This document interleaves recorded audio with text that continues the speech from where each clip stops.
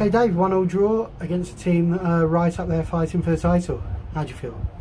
A little bit disappointed. I thought first half we were a better side.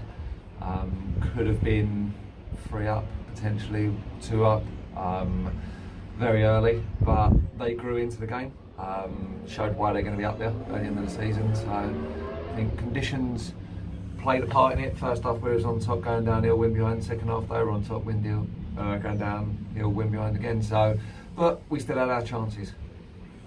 Speaking of which, speaking to Hannah Nebbit when she came off, she was talking about how all of her brilliant crosses that she puts in don't seem to go in.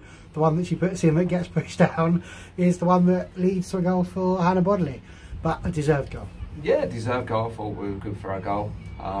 That's football. I mean, we've seen this season we've played some fantastic football and not got the results our football has deserved. I thought last week was probably our worst performance of the season, and we scored 6 and win 6-0. So maybe we're doing something wrong. We should try and play bad. Maybe.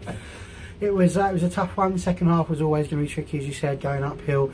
But it was a little bit of a shame, really, because of the deflection. Because apart from that, I felt like the team defended really well today. Yeah, they stood up. Luton, it felt like Luton were throwing everything at us. They created a few chances, to be fair to Luton, and there was some scrambled defending, but the girls were putting their bodies on the line, and they've made a number of blocks, and this one's, rather than getting cleared out, he's come off, I think he come off, was it Grace, or I can't remember it come off, but yeah, he's come off someone and beaten to lead. There was a few contentious decisions, we've got to say. There was a potential penalty shout for Luton as well as 2 for ourselves. Yep.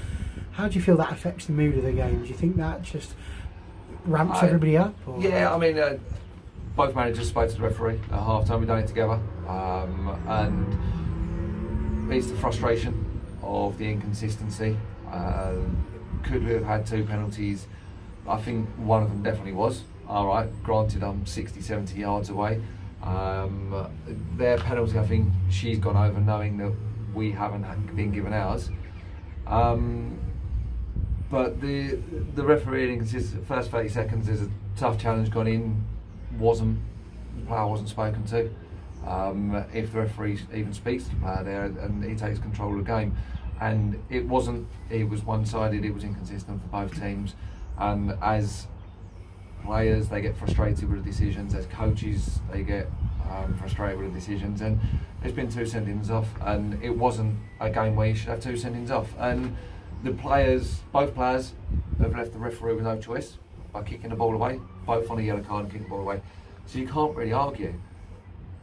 But the frustration from kicking the ball away comes from the refereeing decisions. The assistants have got to assist and help the referees out. It needs to be looked at. We talk about referees, and we shouldn't be talking about referees. We should be talking about the game. And all the fans get frustrated with it. The coaches get frustrated with it. The players are getting frustrated with it. And we need to be able to put scores in where we don't have to write reports and as an average, and we can look. And the referees need help. They need the more experienced referees, if they're not experienced, to come down and assess them and to help them. They need mentoring as well. They're going to make mistakes. I'm not asking for perfection every time, but when the game gets away from a referee, and it's how both teams felt, when the game gets away from the referee, the spectacle of what was the game, people come out here and we're talking about the referee now, and we shouldn't have been. It was a fantastic game of football. It could have been better, but for the refereeing decisions. And we walk off with, we've got a point, they've got a point. I think they're probably going to stand there and say they're disappointed. We're going to stand there and say we're disappointed. But both teams will be talking about the referee, and it's not how it should be. Getting back to the game, obviously, returning Amy Makewell, what does she bring to the side that perhaps maybe we'd be missing? I won't say experience.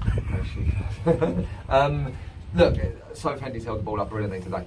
She's been absolutely superb, and I know Sarah Payne's been helping Sophie with a little bit. Make's probably been helping her with a few tips here and now. Make's a fantastic player. You know, she links the play up well. Her movement's superb.